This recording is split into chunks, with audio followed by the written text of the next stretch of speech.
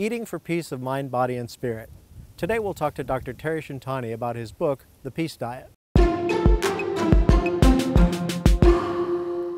Most doctors have almost no formal education in nutrition. That's what makes my interview today so special. I talked to Dr. Terry Shintani, who's not only an MD, but has a master's in nutrition from Harvard. Dr. Shintani has dedicated his career to helping the people of Hawaii maintain or regain their health through nutrition. That's not an easy task in a place where Spam sells over 7 million cans a year, more than any other place in the country. His track record is so successful, he's won the highest award from the U.S. Secretary of Health, and he's been designated a living treasure by the state of Hawaii for his contributions to humanity. I wanted to find out what Dr. Shintani recommends, so I asked him about his book, The Peace Diet. Well, the Peace Diet came about because I've been doing health programs for many years, turning people's health around, getting them off their diabetes medicine, turning around their heart disease, reducing their aches and pains, getting rid of rheumatoid arthritis and autoimmune disease for years. Those are health issues. But the reason I wrote The Peace Diet was when I first changed my diet, I actually did it for spiritual reasons. And one of the things that I noticed was when I ate really well, I became very peaceful. And the theme of the book is when you actually have inner peace and peace of mind, body, and spirit, actually the body becomes healthy because you no longer have the battles going on in your body. Because inflammation, for example, is a battle going around in your body. It's a lack of peace. So the Peace Diet is a diet that allows you to eat in a way and live your life in a way that brings peace of body, mind, and spirit. And in so doing, you gradually get rid of many of the diseases that most people suffer from. Years ago, they changed the food guide pyramid to the My Plate. And I was never happy with either. So since now the official guide was a plate, I decided to design a plate that would fit the way that I recommend people to eat. And as I was cutting up the plate to accommodate the proportions that I thought was appropriate, when I set it up in a certain way, it looked like the peace sign. So it just kind of made sense. The similar thing is, of course, we have lots of vegetables, and I have fruit in there in a smaller quantity, and it's smaller because there's a lot of sugar in fruit, so you don't want to overdo it. And at the same time, fruit is full of antioxidants and nutrients. And one of the big changes is the My Plates is grain, but I say whole grain.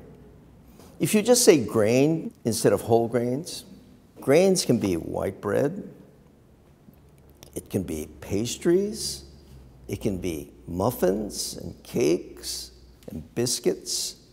You know, I don't do those kinds of foods. When I say whole grain, I mean whole grain. I mean oatmeal. And I don't mean instant oats, I mean rolled oats or brown rice or quinoa or barley or wheat berries. That's what I mean by whole grain. So, and if they do bread products, I don't say no bread products, but I try to do either stone ground or sprouted grain. And the reason for that is it changes the glycemic index number. When you do commercially prepared breads and baked goods, glycemic number is high, even if it's whole wheat. In fact, a whole wheat bread has a higher glycemic number than table sugar. So that's one of the big differences. And then what's actually illogical about the My Plate is you have a section called protein. Well, it didn't make sense because fruit is a type of food, vegetables are a type of food, grain is a type of food, but protein is a component of food. So there wasn't even parallel construction within the official My Plate that the government was putting out. And actually, when people think of protein, they think of beef, pork, chicken, right? The reality is those three are mostly fat because chicken, around 55% fat, pork, around 60% fat, Beef, 65 to 70% fat. These are all mostly fat foods. If they wanted to pick a macronutrient that represented meat, which where they're implying, that section should have been fat. But of course, nobody wants to do that. When you look at beef, pork, and chicken, modern studies say that those three are associated with more diabetes, more heart disease, more cancer. In the peace plate, I call it beans, and I'm talking about beans and legumes and vegetable sources of protein. Those are associated with lower rates of these diseases. So I prefer to choose as our daily food, foods that are associated with lower rates of these diseases. So the vegetables and the grains are in a larger proportion, and the fruit and the beans are smaller. When you make that into a plate, it looks like a peace sign. And the My Plate has this little satellite called dairy, implying that you're supposed to consume that on a daily basis. Well, I think that's nonsense. I think dairy should be party food, a once-in-a-while food. In nature, no species on Earth drinks the milk of another species. And no species on Earth drinks milk when they're adults. Because milk is, of course, food for babies, right? And that's nature's way. And only humans make it out to be a daily food for adults. Doesn't make sense in nature at all. If you just think about it, you go, oh yeah, that doesn't make sense. That's all good, but how does Dr. Shintani get people in Hawaii to stick to his program? Number one, I make sure that the food tastes good. I try to make it simple. We have food demos and we teach them how to do simple things that add flavor and interest and texture to food without spending much time. People think, oh, you're going to eat health food, and they're thinking rabbit food, right? No, it's nothing like that at all.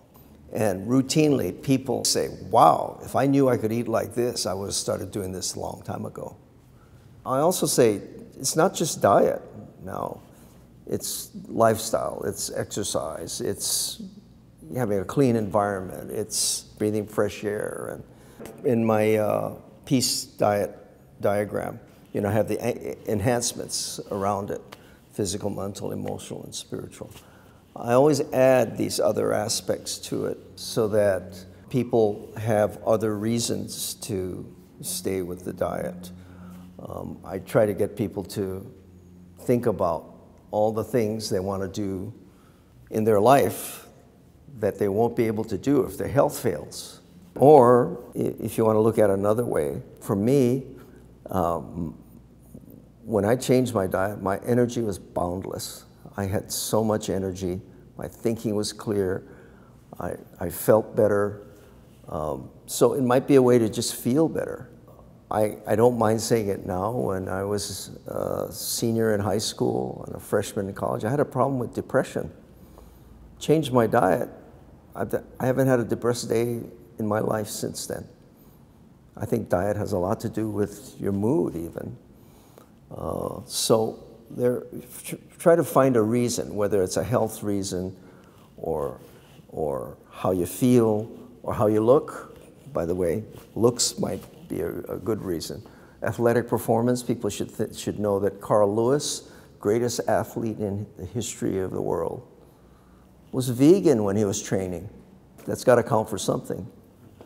And if it's in terms of spiritual development, you look at how most of the world's holy people, for spiritual development, they would either fast or they'd eat a plant-based diet. You find that in the Bible. You find that among the teachings of Buddha. And the Hindus, most of them are vegetarian. There's got to be a reason for that. For more information about Dr. Shintani's books and programs, I've put information in the links below. If you like this video, please subscribe and tell your friends. See you next time.